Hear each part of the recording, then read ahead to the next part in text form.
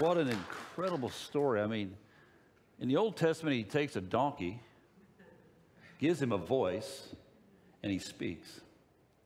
Takes a dog into a witch doctor's house. And in the middle of a storm, drops a New Testament, a Gideon, right in the middle of the house. What's the chances? You don't think God's active today? Absolutely. He's hunting you down. He's looking for you. Amen? I'm going to tag team with Art this morning. How many remember the movie Good, Bad, and the Ugly? All the old people knew it. Okay, there you go.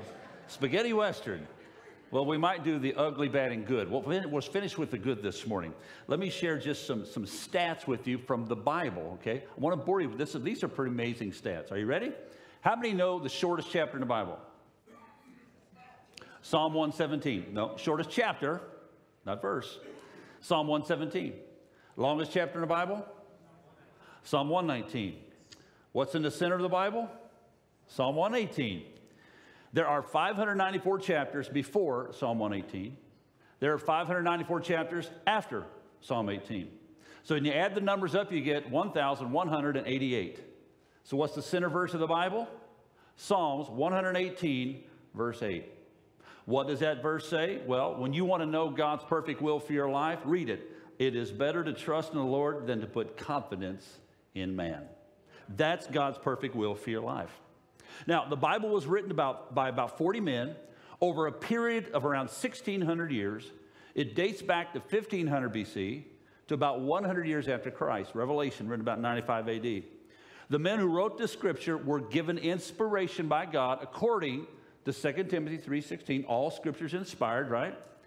The first translation of the English Bible was initiated by, you know the name, John Wycliffe, but was completed by John Purvey in 1388.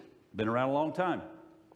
The Bible has since been translated in part or in whole into over 2,000 languages and dialects. The Bible was divided into chapters. See, it wasn't written like this originally. There were no chapters and verses. We always quote chapter and verse, but that came along later. Stephen Langton actually divided the Bible into chapters. The Old Testament was divided into verses by R. Nathan in 1488. So we've had that for many years. The New Testament by Robert Stephanus in 1551. So it hasn't always been in chapter and verse, but we've had it that our whole lifetime. And the entire Bible was divided into chapters and verses, first appeared in the Geneva Bible in 1560. Just like this form came about in 1560.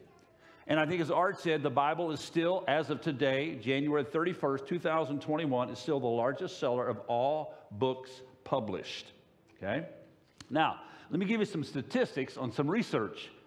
George Barna, you've heard of George Barna, Barna Surveys, reported on what American churches, or the following percentages about Christian denominations, quote, and a couple of them are questionable, on whether they agreed with this following statement: the Bible is totally accurate. Okay, so we'll go down to about 10 or 12 of these. Now, all adults, here's the percentage, 41%. Now, to me, that was shocking. Then he starts with the Seventh-day Adventists. Some would question whether that's true Christian, but we'll go with the Adventists, 64%. Our own fellowship, the Assemblies of God, 77%. I've been wondering where's the other 23%.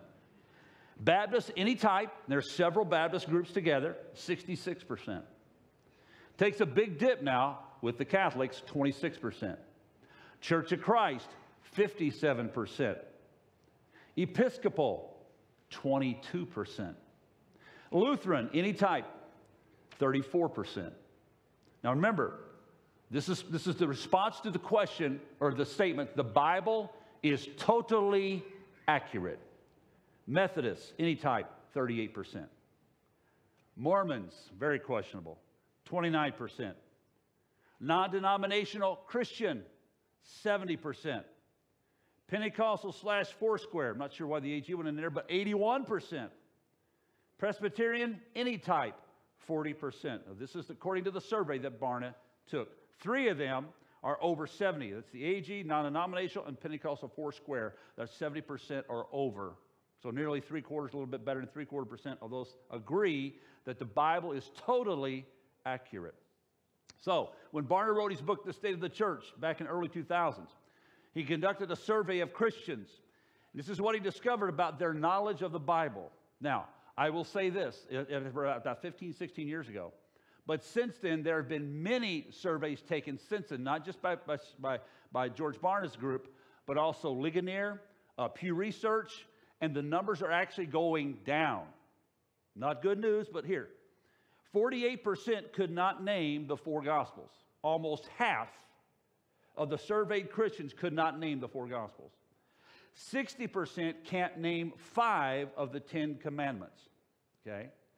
Barna says this. He says, Americans revere the Bible, but by and large, they don't know what it says. And because they don't know it, they've become a nation of biblical illiterates. Kind of sad, isn't it, the state of Scripture in America. Newsweek, when they were still a magazine a few years back, wrote an article entitled, No Illusions in the Classroom. The article told about 26 people in the college classroom. They were ranging from 18 to 54, so the traditional age to those who came back to school. All these people had completed at least 1 year of college work.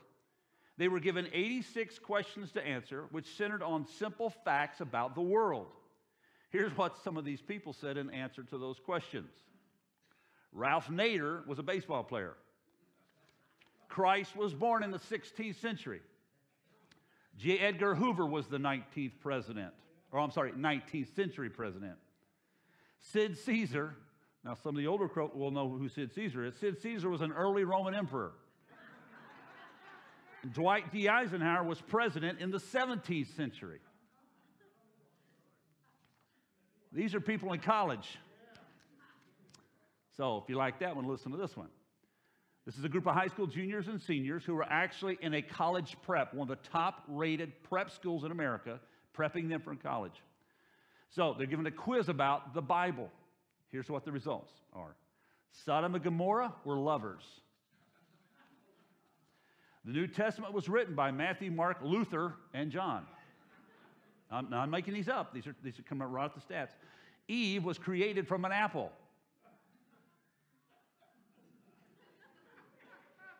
Jesus was baptized by Moses. And Golgotha was the name of the giant who slew the apostle David. So, ignorance abounds about Scripture, okay? Because there's so much biblical ignorance or illiterance in America and in the world, there's also the ignorance of the true and living God and our Savior Jesus Christ and the precious Holy Spirit and everything in regard to who they are and how they function in the world. Amen? So, on Tuesday night, December the 20th, this is a few years back when Barbara Walters was still doing her expose shows, she did a show entitled, some of you may have saw this, it's called Heaven, Where Is It? It was right before Christmas, so, you know, the idea of Jesus coming in birth and all that. So she did a program called Heaven, Where Is It? How do we get there? Okay? She interviewed different people from different faiths about heaven. And this is what, quoting from that show, this is what some of them had to say. This was the Catholic Cardinal Theodore McCarrick of the Roman Catholic Church there in D.C. He says, the purpose of life is to come to the end of your life at peace with the Lord so that you may find an eternal happiness in heaven. This life is not what we're made for. We're made for heaven. We're made for the future. Sound good? He moves on to the Jewish rabbi from Neil Gilman from New York Jewish Theological Seminary. He says the purpose of life is to live a decent life that you do for its own sake, not for getting a reward. There is a tremendous emphasis in our tradition about what you do with yourself in your lifetime here on earth. She moved on to the Baptist, Reverend Calvin Butts, who was pastoring the Abyssinian Baptist Church in Harlem, who says he has seen heaven, tells Walters that heaven is eternal joy and happiness because you are at one with God. Then she goes to the Buddhist, and she actually traveled to the Himalayan mountains, and she visited the home, quote, of Buddha, which was the Dalai Lama, who says the purpose of life is to be happy and that you can accomplish that by warm-heartedness. He says heaven is best place to further develop the spiritual practice. For Buddhists, the final goal is not just to reach there, but to become Buddha. It's not the end, he tells Walters. And you could come back as an animal. If you do very badly, kill or steal, you could be born in an animal body.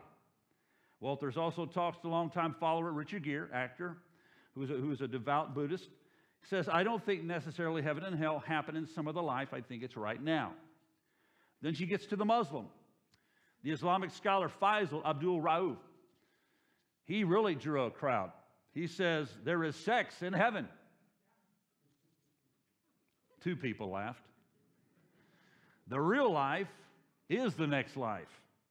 And based upon how we live this life, it determines where we shall be in the next. Well, there's some truth there. We are told we will be in comfortable homes, reclining on silk couches.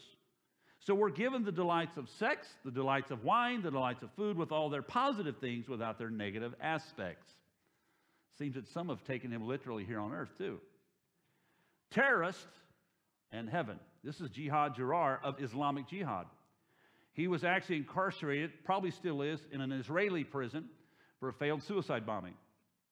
He tells Barbara Walters that evening that only Muslims go to heaven, and the reason I chose a martyrdom operation was to spend an eternity in paradise. He says he was taught that everything good is in the garden in paradise, and that the Lord promised the martyr who lost his life and lost the world on earth, that he promised him these 72 women in paradise as honor, as respect for him. Okay, the Muslim view of the afterlife. Then the atheist. No, heaven doesn't exist, he says. Actually, this was a woman. It was Ellen. Hell doesn't exist. We weren't alive before we were born, and we're not going to exist after we die. I'm not happy about the fact that that's the end of life, but I can accept that and make my life more fulfilling now, because this is the only chance I have, says Ellen Johnson, the president of the American Atheist Society. So there's some viewpoints of the last 15 years of what people view heaven like. Amen? But I want to take you real quickly to the actual Word of God. The Word of God actually describes itself. Okay? So if you want, I'm going to go through these. You can get your text or your electronic device, or you can get your Bible and start flipping with me very quickly. I'm going to go to Isaiah 55, verse 10, and Jeremiah 23. Isaiah 55, verse 10 says, the rain and snow come down from the heavens and stay on the ground to water the earth, just like this past week. They cause the grain to grow, producing seed for the farmer and bread for the hungry. It is the same with my word. I send it out, and it always produces fruit. It will accomplish all I want it to, and it will prosper everywhere I send it. Jeremiah 23, verse 26.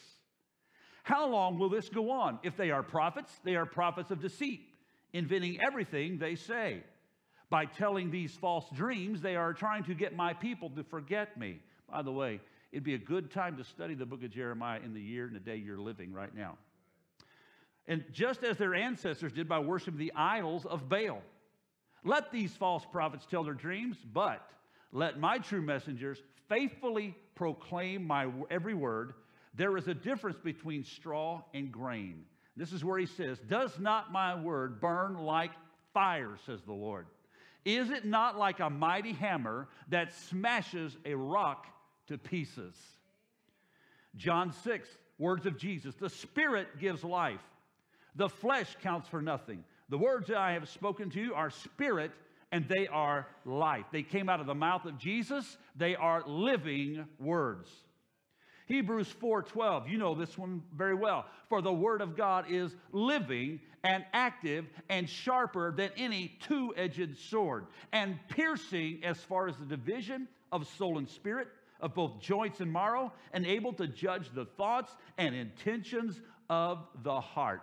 It gets into you. It gets to the very depth of who you are, to your brain, to your body, it gets in your joints. That's the living word of God. It is active. That means it's powerful. It is sharp. That means it cuts and it opens and it reveals. Acts chapter 7:38. Moses was with our ancestors. He did not baptize Jesus. That part's not in there. The assembly of God's people, that's not the church either. The assembly of God's people in the wilderness when the angel spoke to him at Mount Sinai. And there, get this, Moses received.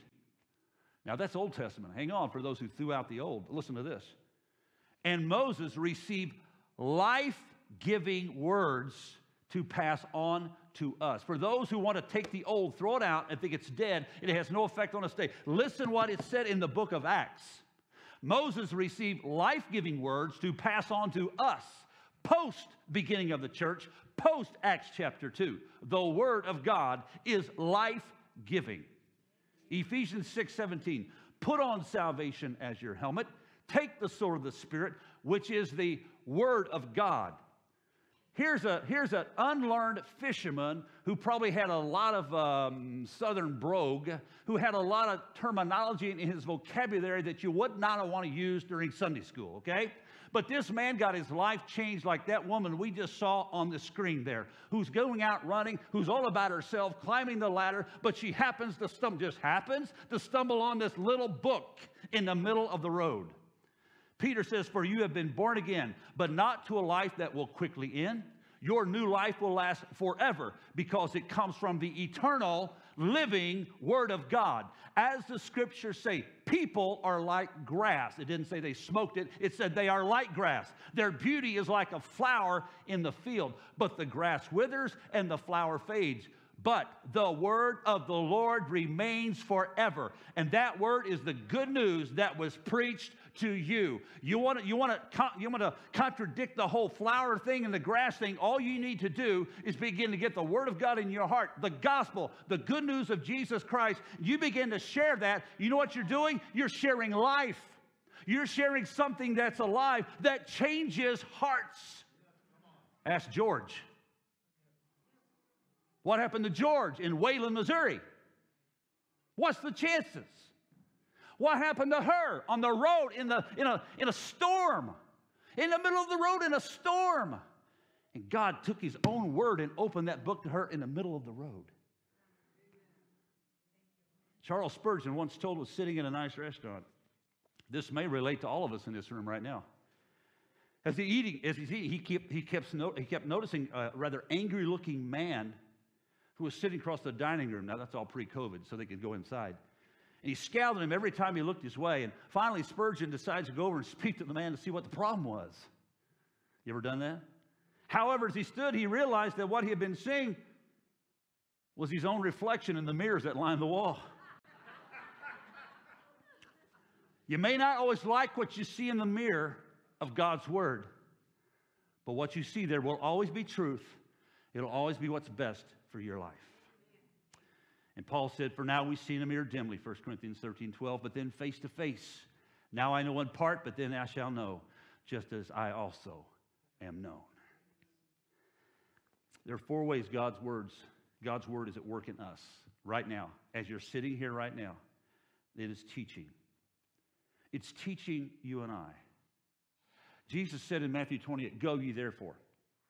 We get that go ye therefore, preaching all, but he says you need to teach them what I commanded, everything I commanded you. How do you do that? Do you do it all from your memory?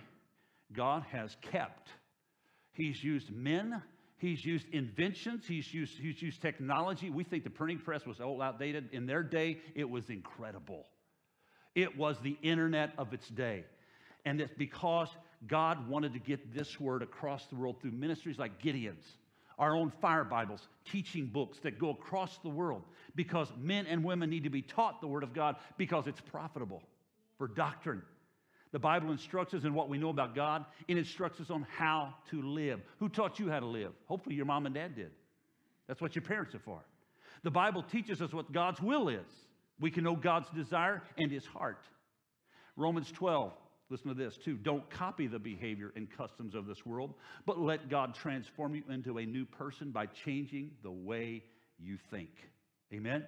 Then you will learn to know God's will for you, which is good and pleasing and perfect. There's not a person in this room today who wouldn't want to know what God's perfect will is for you. Don't you want to walk in that?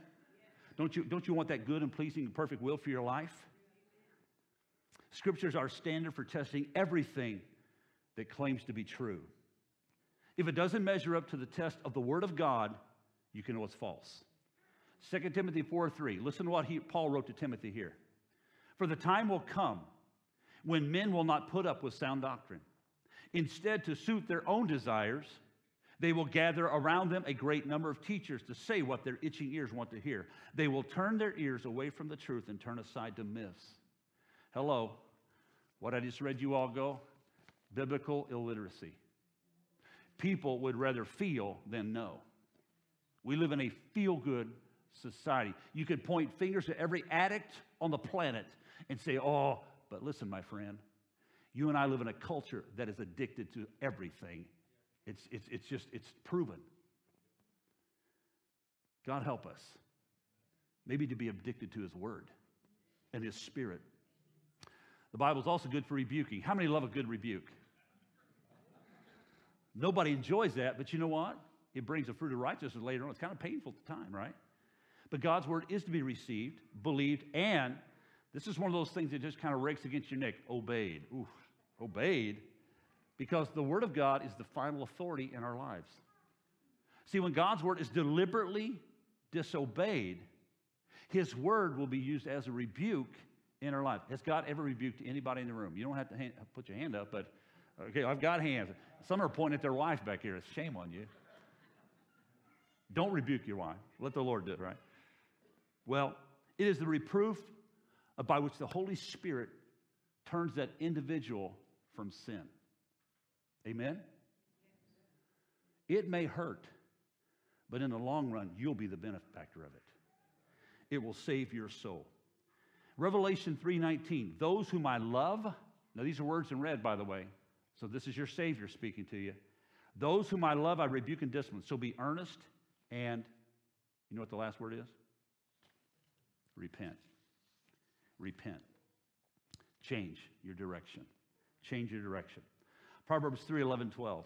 My son, do not despise the Lord's discipline, and do not resent his rebuke, because the Lord disciplines those he loves.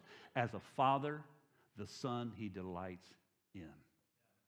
Now, I could ask every one of you individually, let's sit down, let's talk about how your mom and dad treated you, what happened in life when you were growing up, were you ever rebuked, were you ever disciplined? Did you enjoy it at the time? And let me ask you this, how many of you deserved it? Now, those with angels, halos, straighten those up, and we'll talk to you later. Or maybe you think your kids are the best. How many remember the day, if it happened at school, you got it at home? They backed up the teacher. Oh, what a new concept. Actually, let's move on. I feel the belt of truth already. Amen. John 14:21. I normally don't read from this translation, but I kind of liked how this said it. The person who knows my commandments and keeps them, that's who loves me. And the person who loves me will be loved by my Father, and I will love him, now get this, and make myself plain to him. For those people, man, I just don't understand. I just can't get it, man. I don't understand. Listen, you can't get any plainer than that. If you know my commandments and you keep them, and they're pretty simple, that's who loves me. And the person who loves me will be loved by the Father. And I will love him, and I'll make myself plain to him. You don't need anything else. He's given everything he needs to give for you. I don't care what your education is. I don't care what your IQ is. He will make it plain to you. And then there's correction. Correction. God will use his word to guide, direct our lives when we get off course. Amen? How many love that lady talking to you, Siri, Alexa, or the GPS woman? How many like that? God wants to restore our thinking, to transform our minds so we might live by the mind of Christ. So the Bible will correct false notions and mistaken understanding. It always does that. 1 Corinthians 2:12, we have not received the spirit of the world, but the Spirit who is from God, that we may understand what God has freely given us. I love the word freely. How many like free? Number 4, he trains us in righteousness. God's word not only sets us on the right path, friend, but he keeps us on the right path. We were talking about, I think it was Sunday night, when we were talking about testimonies. You know, God bless the man or woman who has come out of the deepest, darkest pit with we say, what an incredible testimony. like that woman's there, or George's. Or some of you have these testimonies from deep darkness to incredible light. But it's the same God who keeps that one who was raised in the church. And you say, well, I ain't got much of a testimony. Oh, yes, you do. Yes, you do. When you're living in a culture that's dark and wicked and evil, and you walk with the light, that is a testimony to God's incredible keeping, saving power. Never underestimate, never look down on your testimony. Please do not do that. Psalm 119:11. The psalmist says, I have hidden your word in my heart that I might not. Everybody knows that one, don't they? That I might not what? Sin. So there's a direct correlation with the word of God in your heart and sin, or keeping you from sin. Amen? Some of you remember Samuel Clemens, alias Mark Twain. Now, he's not known to be a diehard Christian, but he wrote these words. Most people are bothered by those passages of Scripture they don't understand, but the passage that bother me most are those I do understand. A lot of truth to that. So we get more out of the Bible when we let it get into us. Amen? And Peter said this in 2 Peter 1:20, above all, you must understand that no prophecy of Scripture came about by the prophet's own interpretation. Now, that's a lesson in the last few weeks by some prophets in America. Prophecy never had its origin in the will of man, but men spoke from God as they were carried along by the Holy Spirit. Don't count him out. He is in perfect unison with this word. Can I get an amen? He's the one that teaches you this word in your heart. He is the one. Oh, he uses teachers, human beings, but it's the Holy Spirit that connects, that gives the wisdom. It's amazing what the Holy Spirit does. You know what Abraham Lincoln said? He said, I'm going to quote some folks from the history here. Abraham Lincoln, which I think I heard just tearing something down in San Francisco of Abraham Lincoln. That one just blows me away. I'm not sure I ever understood that, but anyway, whatever. He says, I believe the Bible is the best gift God's ever given a man. All the good from the Savior of the world is communicated to us through this book. 16th president said that. How about W.E. Gladstone? He wasn't a preacher. You know who he was? He was a prime minister in the late 1800s of Britain, of the Isles. This is what he said. He says, I have known 95 of the world's great men in my time, and of these, 87 were followers of the Bible. A couple other quotes I thought I'd just throw in for fun. He said, we look forward to the time when the power of love will replace the love of power. Then will our world know the blessings of peace. Amen. That's pretty relative for a guy who wrote it 160 years ago. And he says, nothing that is morally wrong can be politically right.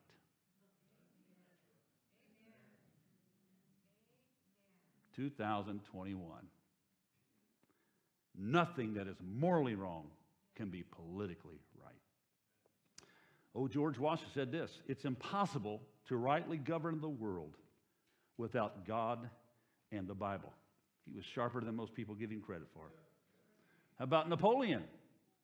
He actually said the Bible is no mere book, but a living creature with a power that conquers all that oppose it. Daniel Webster. If there's anything in my thoughts or style to commend, the credit is due to my parents. I'd like to read this one to all of America, for instilling in me an early love of the Scriptures. If we abide by the principles taught in the Bible, our country will go on prospering. Maybe that was prophetic from Daniel Webster. But if we in our posterity neglect its instructions and authority, no man can tell how sudden a catastrophe may overwhelm us and bury all our glory in profound obscurity. I wish he could come back right now and preach that. How about Horace Greeley? Horace Greeley says, it is impossible to enslave mentally or socially a Bible-reading people. The principles of the Bible are the groundwork of human freedom. This is going through my mind early this morning when I'm praying in the aisles here. How many have quarantined? COVID quarantine? Several. How many have actually had COVID? Okay, so if you had it, you quarantine, you're locked up in your house for what, 2 weeks, 10 days, whatever. How did you feel during that time? Sick. You can't leave, right? You can't go anywhere. And you might feel ostracized or these beady eyes pointing at you, condemning you for getting out, knowing that you shouldn't be around us. But the fact is, for a short amount of time, you actually lost a lot of your freedom. Now, you could function around the house, go out in the garden, all that, but you couldn't get around the public, the people. It's almost like you were a leper and your house was the leper colony, correct? You felt a sense of something that was lost. But as soon as they said, hey, you're out of quarantine on November 20th, you can get out. Woo, hallelujah. You go to Country Mart and buy a gallon of milk. Or go to work. Did people still look at you funny? I don't know about you. But what did you feel? Wow, tomorrow I'm out. A sense of freedom. That's what happens. Jesus says you shall know the truth, and the truth will set you free. The words he has given us are freedom. That's what it feels like. No man, no government, no weapon formed against you will prosper. But you, in your mind, knowing the words, the truth, the light that's been shed abroad in your heart, can stand in true freedom. Somebody can point a gun at you, but you can say, you know what? I am still free. You do what you want with it, but I stand in freedom in Jesus Christ. Amen? And when Bill and I would sit on that cold concrete floor down there at the jail, I could look at those men and say, those men who would weep sometimes when they'd tell their story, especially would talk about their families, their wife, or really their children. They would start weeping. And I said, gentlemen, I'm telling you, with Christ, you might be behind bars, you might be sitting in this prison down here on a concrete floor wearing an orange suit, but you're freer than some people who walk around who have bank accounts and cars and trucks and families who live the good life out there. Just because you're behind bars doesn't mean you're not free. Never forget that. Vance Havner once said, I believe the Bible is the Word of God. He said, I don't understand it all, but I stand on it. And I'll finish up with this. Some of you remember Chuck Colson, right? If you remember Richard Nixon, you remember Chuck Colson. But God had mercy and redemption in mind for Chuck Colson. He tells us the change that came over hundreds of men in a prison in Newton, Iowa.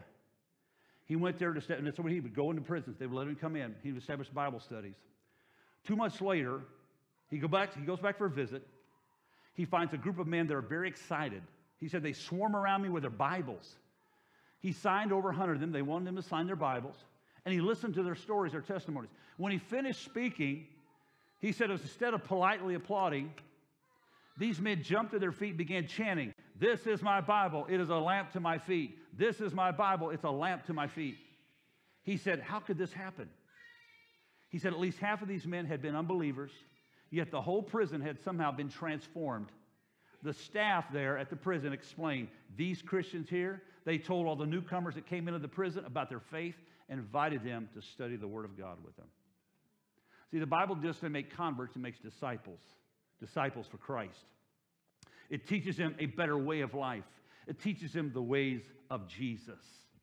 It can happen in prison. It can happen in your house.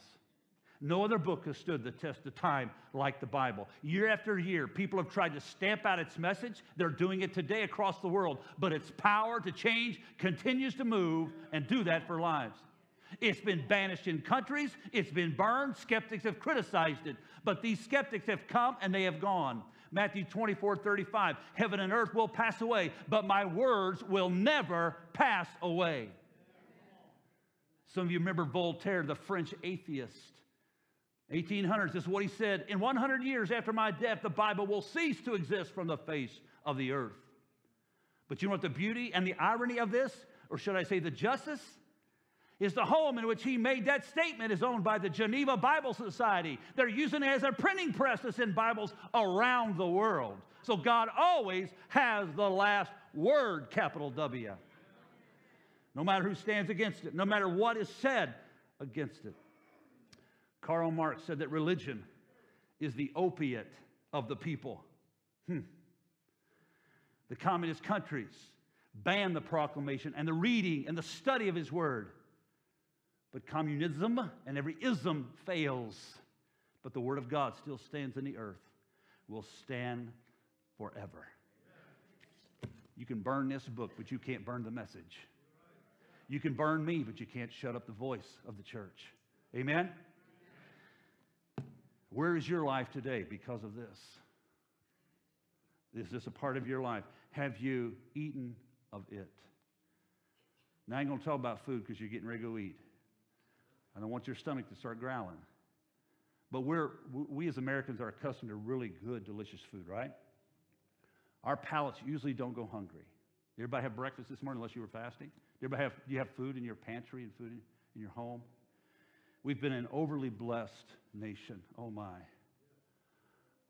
I tell you what, Clarence and the guys were all out here, was it Friday? Friday afternoon. Pastor Ben, you were there. And that truck backed up there. I don't know, was there 8 pallets? 6, 8 pallets? I'm not sure another pallet will fit in the food pantry, but we're going to give it all away. That food usually comes from stores that didn't sell it. You know what Haiti would do to get something like that? The kids in Haiti? And it's sitting right over here in this metal building. And we're going to give it out to people who come for it. Food. We have workers that will break their backs. We've got a team of people who will hook up that trailer with that van early Friday morning, and they're going to go to Operation Food Search in St. Louis. They're going to get in line. And all that bread you see in these over here, they're going to bring that back. They're going to bring other stuff back. What they can get, they're going to put it back in that building so we can give it out. Food. Do we do the same effort with this food? I have found God reveals himself through his book. Oh, he speaks through ministers, and he'll speak through your brother and your sister, and he'll do that. The gifts are still in operation. He speaks through those. That's how he builds his church. That's how he draws people to himself, to reveal himself to people. He's been doing it for 6,000 years. That's why he told the Jews when they came out of Egypt, hey, let them go. They're not going to the promised land yet. See, they need to get to know me first. Then they'll begin to understand my ways. He tried to get them to go out in the desert.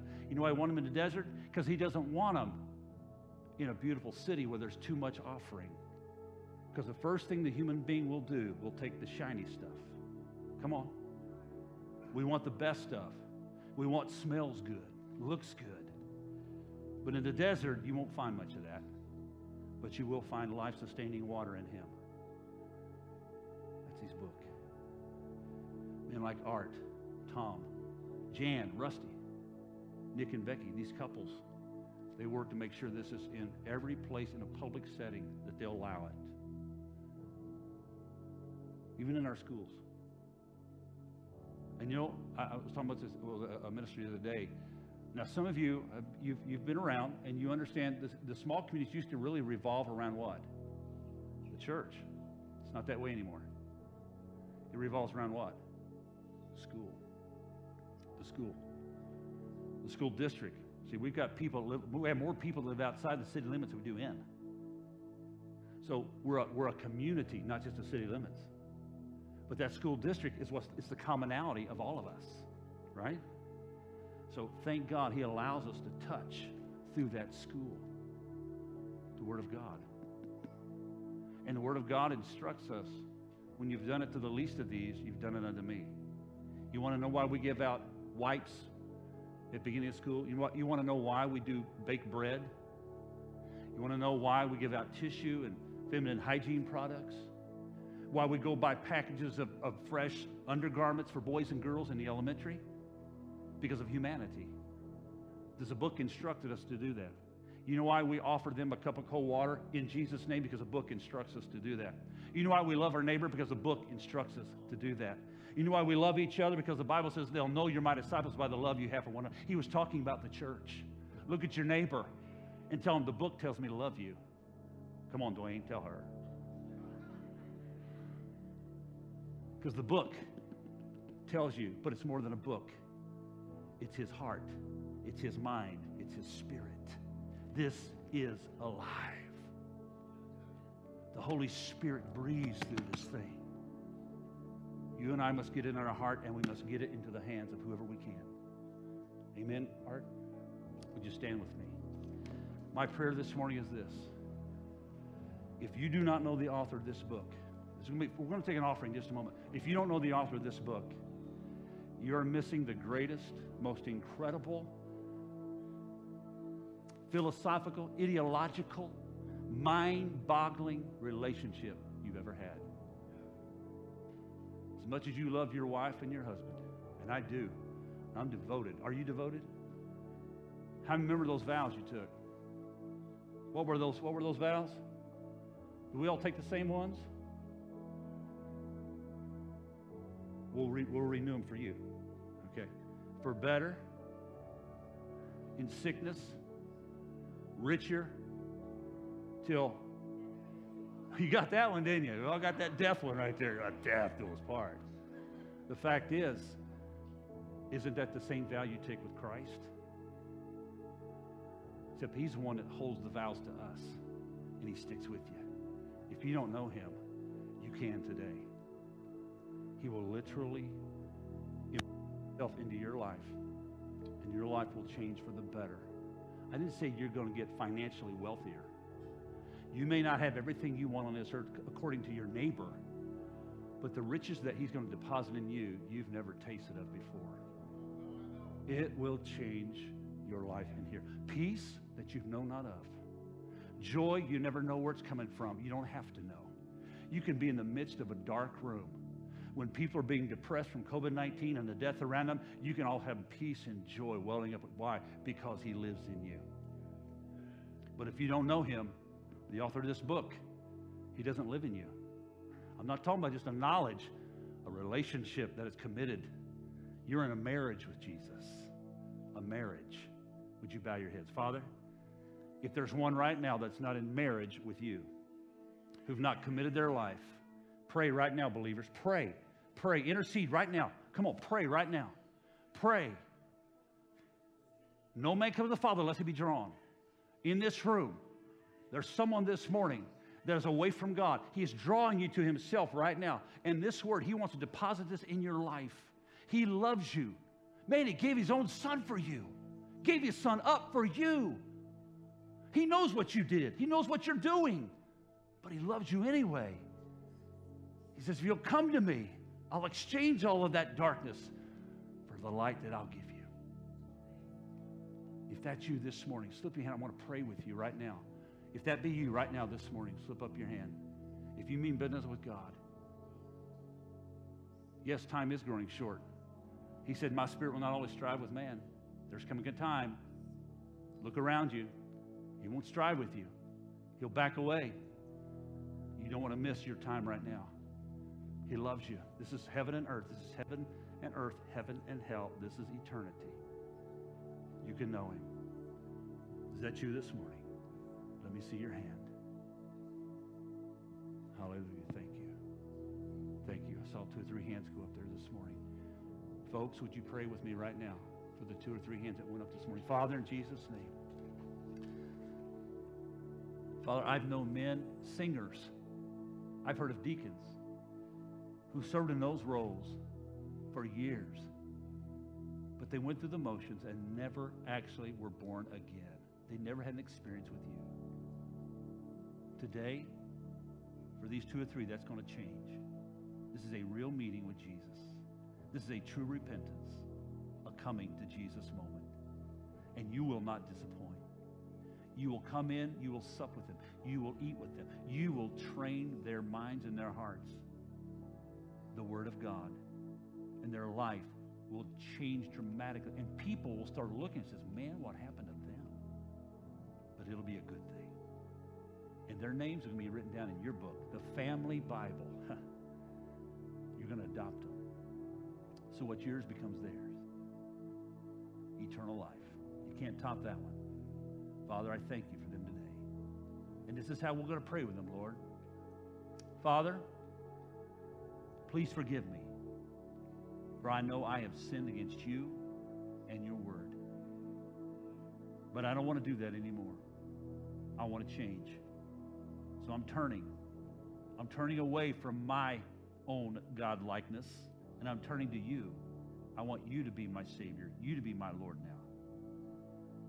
And I repent, and I ask you, will you forgive me of all my wrongdoing?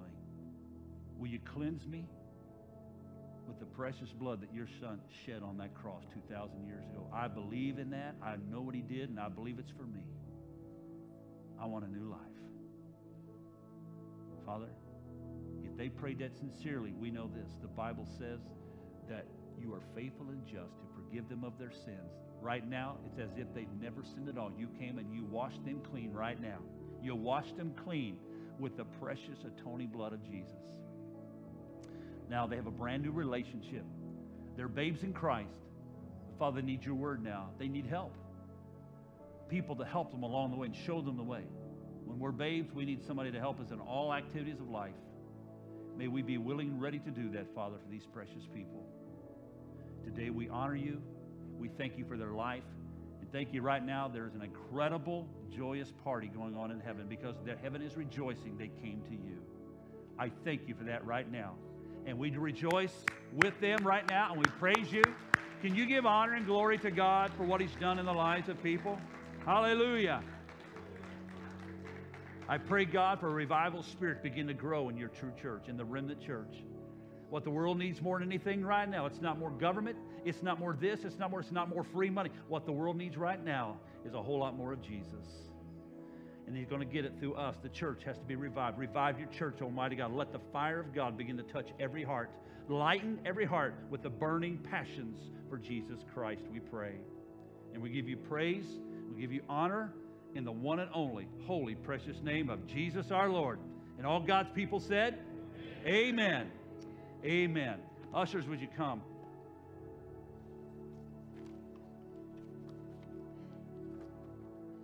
This offering is going to go to the Gideons.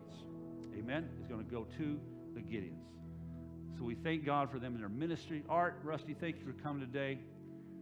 Tom, Jan, thank you for your many years of ministry. Nick and Becky, thank you for your ministry in Gideons. May the Lord bless that ministry and multiply. Amen? Rick Brown, would you ask God to bless this offering today?